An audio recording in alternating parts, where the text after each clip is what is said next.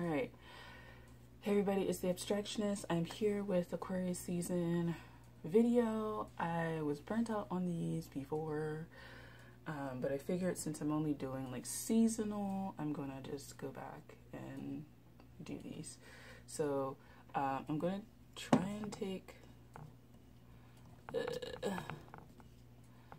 glasses, okay, because I don't want that little ring or whatever to kind of be there, so prominent. So here's that. It's still prominent, so I just take my glasses off. Alright, so comment, like, subscribe to the channel. I do have a Patreon. I'm going to promote it. I'm going to keep promoting it. It's $5 a month. It'll be me getting more into ritual and things like that.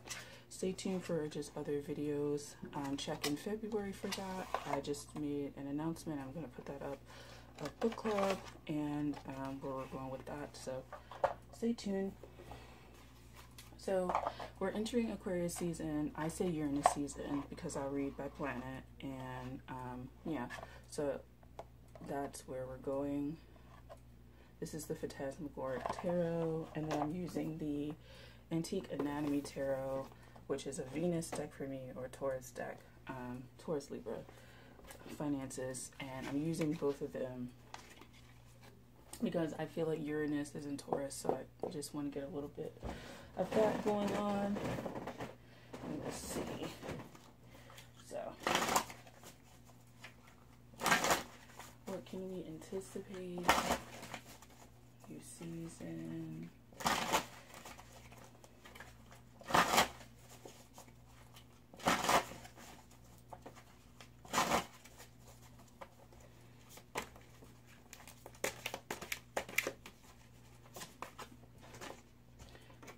We have the moon, 18. So the moon could be very significant in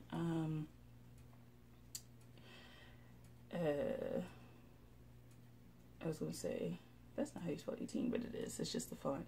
So it may be really prominent in Aquarius season. So what is it? The moon in Leo, the full moon in Leo may be really important, or the new moon. There may be, for some of you guys, the moon in Sagittarius may be really prominent or significant. And so it's going to be a time of developing yourself, developing your abilities,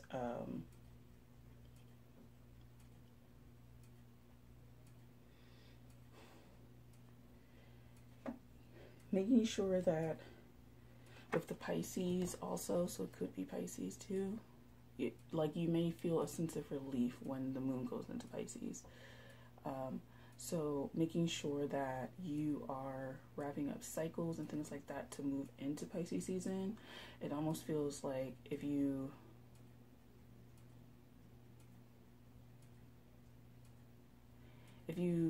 feel that Sagittarius energy,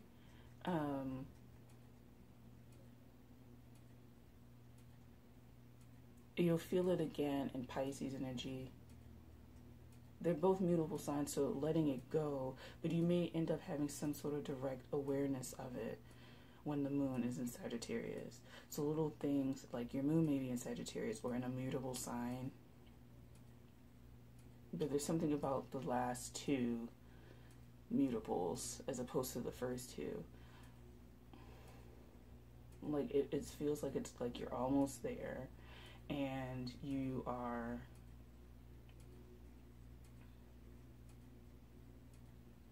learning something. It's like the space between Sagittarius and Pisces is really significant.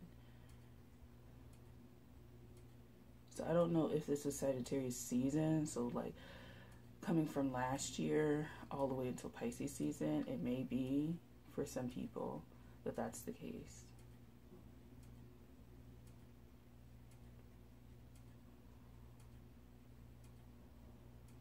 So in that time period, there must have been some things that have come to light that are now being released.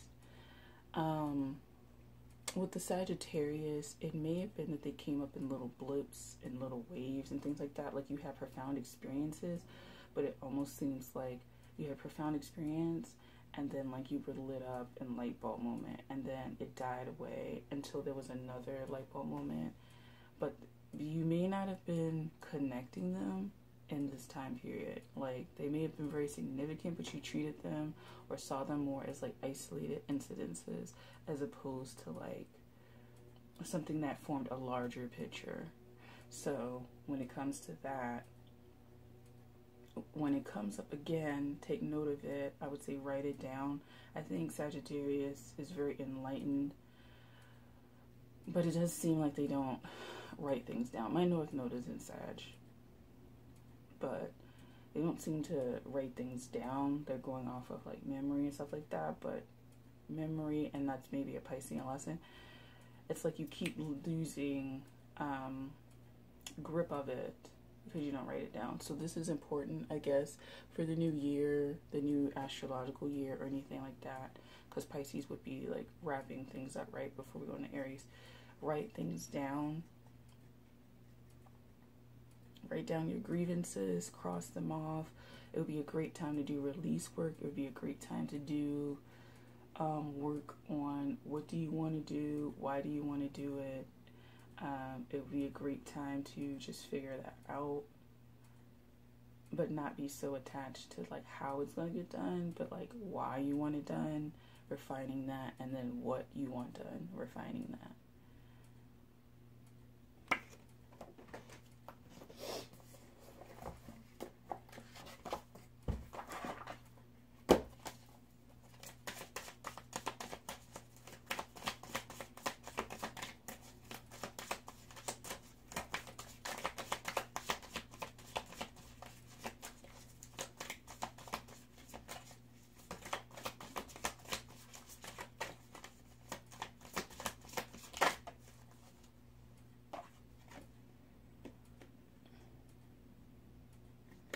So you have strength.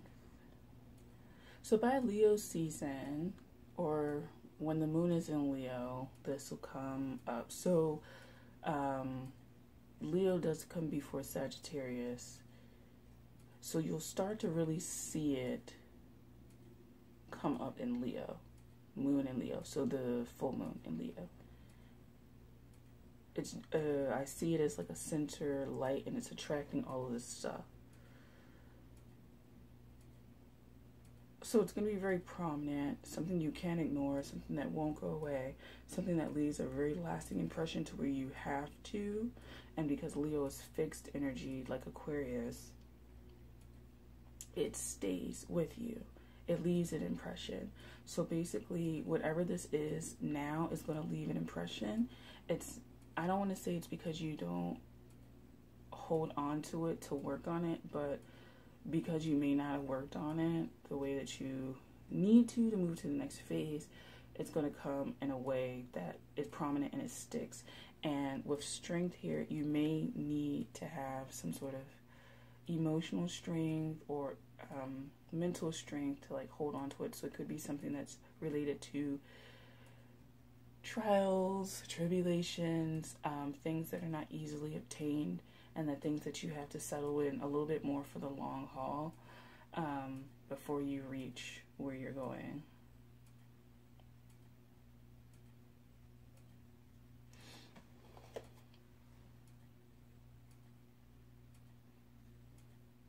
So, okay. So I was thinking of like the color red when I like pulled this, thinking of a red card for this deck, which isn't the case.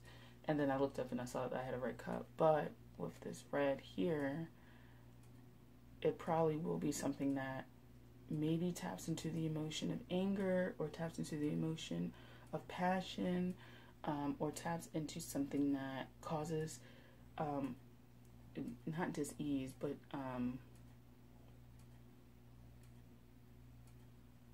unsettling, or something like that. Something where you can see that the rumbles of discontent or the rumbles of some larger emotion are coming up. So pay attention to that. Red may be a good color to build the energy up for some people, and then other people it would be really good to stay away from. It depends. And you may find yourself sensitive to the color red at this time. It just may be a little bit more sensitive. So, yeah. All right. All right. Thank you for watching this Aquarius or Uranus season video. Patreon will be linked below. I have Instagram, things like that. That's just kind of more an announcement board. But, yeah. Sign up for Patreon. And, yeah, I'll see you in the next one. Bye.